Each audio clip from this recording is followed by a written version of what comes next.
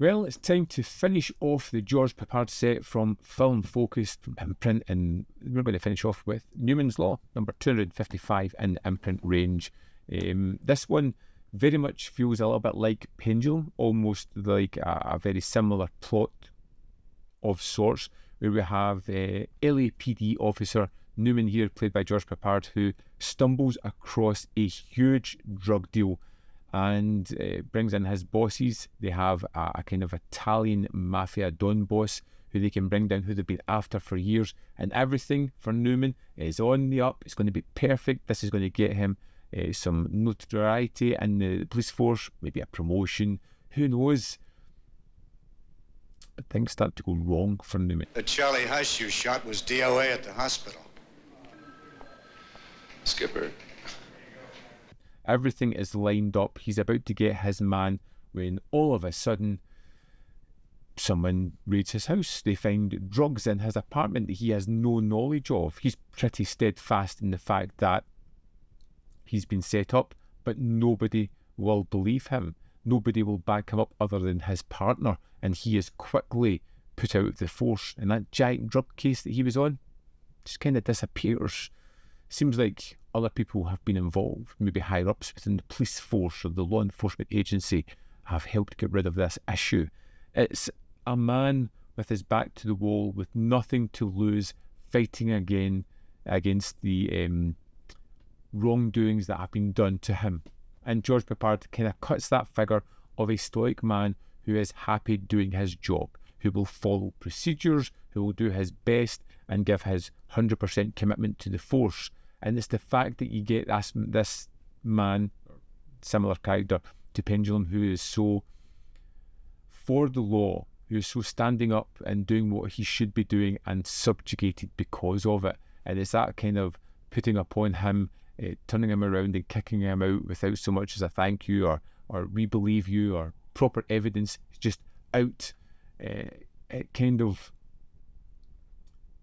gives our character something to rally against. You ever seen this stuff before? No. You're under arrest for possession of narcotics. I have to take your piece, Newman.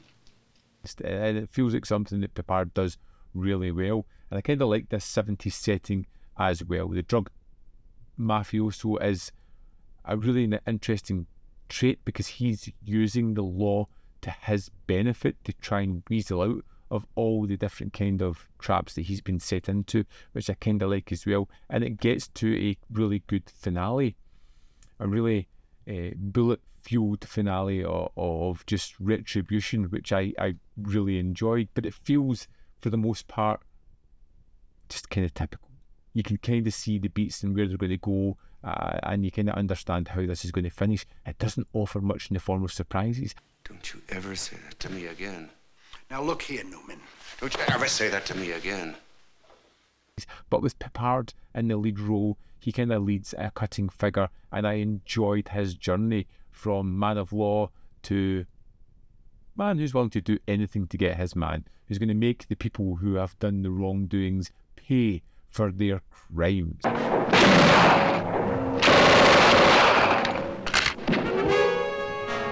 I really enjoyed Newman's Law, and I think that the thing I kind of enjoyed most about it was the partnership that Newman has with his partner Gary, who he has worked with. They seem to have a real kind of relationship, and in fact it's almost detrimental to Gary's wife, because you can see that with Newman and Gary as they have their chit-chats as Newman comes into the household and sees some after effects of things, and just, you know, there's a real connection between these two people.